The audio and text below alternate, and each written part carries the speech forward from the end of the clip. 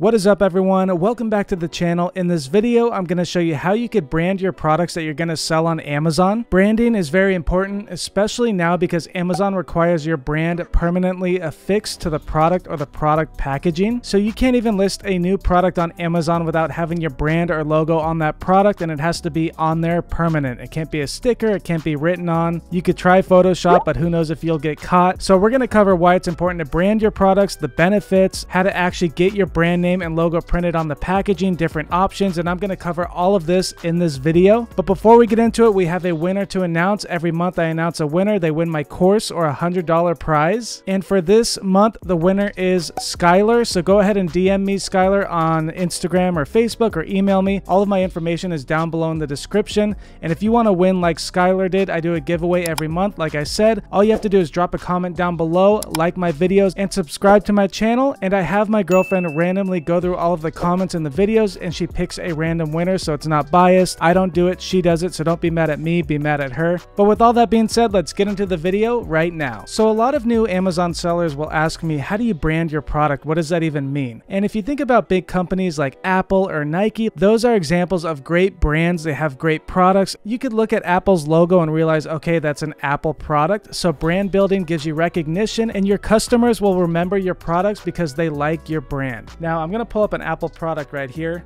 I actually keep all of my Apple products packaging. I don't know if you can see it, but their packaging is so nice. It's like sturdy. They have all of the different documents inside. It's not going to break when they ship it. They build it really strong so you don't get any broken products. And if you look, their boxes are very simple. There's not much color on them. It just shows their logo, and then it shows the product that's inside. So that's pretty cool. It's not like a really colorful package. You can do colorful packaging, but I'm going to get into more of that later. So let me show you some examples of products that I recently got from Amazon that have good packaging, and then I'm going to show you others that have worse packaging. Okay, so for the first product, their packaging is really nice. It's black and gold.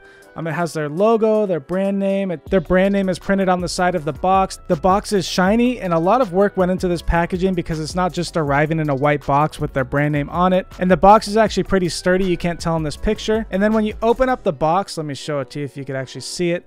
It comes with all the different products right here, and all of their manuals are right here. It even comes with like a little canvas bag for the products. So it has a lot of different things inside of the box. Now the cheap route would be just shipping all of this stuff in a plastic bag with your logo on it, or just the barcode on it. I've seen that as well. And customers are not going to remember that product if they get it in the mail. They're going to think that it's a cheap product. There's no branding on it. They don't know who made it. And that can lead to a lot of bad reviews from people saying it's just a cheap Chinese product. But remember, even Apple gets made in China. So on their box, it actually says designed in the US, but it's made in China. So if your customer ever says, hey, is this a Chinese product? And you don't want to say it's made in China, you could say it's made in China, but designed in the US. You have some customers that will be against products being made in other countries, but that is how Apple does it. So now that we've seen Apple and we've seen this other product, let me show you this one other product right here. So this is like an earwax cleaner. They pretty much replicate what Apple does. They put the product on the front of the packaging, and then if you look on the side, it has the Apple logo on Apple, and on this one their logo is on the bottom of the box. So they pretty much replicated what Apple does. The box is a nice little white box. It has the picture of what's inside, so that's pretty cool. And then when you open it up, let me open it up here. It's not just random products rolling around in the box. They have their own little sleeves and their spots that they go in so they don't roll around when they ship. And it's a pretty simple product. It comes with a user manual. Right here, it's a little warped because it got water on it, but it has their logo.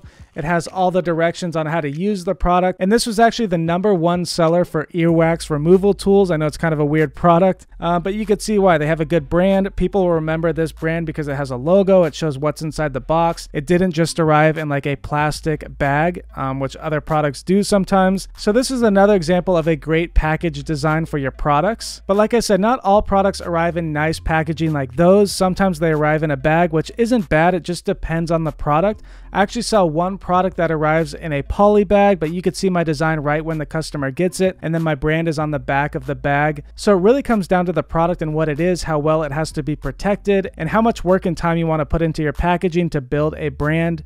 If you're in it for the long term, branding gets you a lot further because if you have a good brand, you could actually ask for more money on your products and have a larger margin than a brand that nobody has heard of. So I'll put an example right here. Most people know what that brand name is. It's Starbucks. So they charge like $5 for a cup of coffee.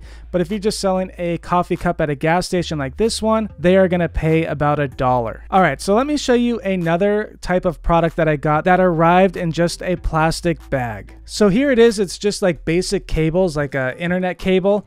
And it came in this little plastic bag. But like I said, it depends on the product. So a product like a cable, you're probably not going to reorder from them. But if you want to put your brand name and do all the custom packaging on a product like this, you can. But this one just came in a bag and I was fine with it. I didn't really care. I'm not going to leave a bad review.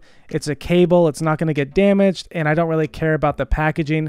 But most likely I'll forget about this brand and I'll never see them or hear about them again. I got the product. I'm happy. And I'm not going to leave a bad review just because it came in that plastic bag, because it is just a cable. So now you're probably wondering, how do I get my brand name and logo printed on the packages? So most of the time on all of my products, my suppliers actually offer printing on the boxes or the bags, or they do engraving on the actual product. So almost every supplier out there does this, but if they don't, you want to find a third-party packaging company. It's going to cost you more money, so you have to make sure that it's worth it. Or you could try to find another supplier that does offer printing on the packaging or the product. And then most of the time, if you really want to get customized, they give you a die cut template. I'll put a little example right here. And then you could take that and go to Fiverr or Upwork and find a graphic designer that specializes in package design. And then they're going to go ahead and design that template. And then you're going to give that template back to your supplier.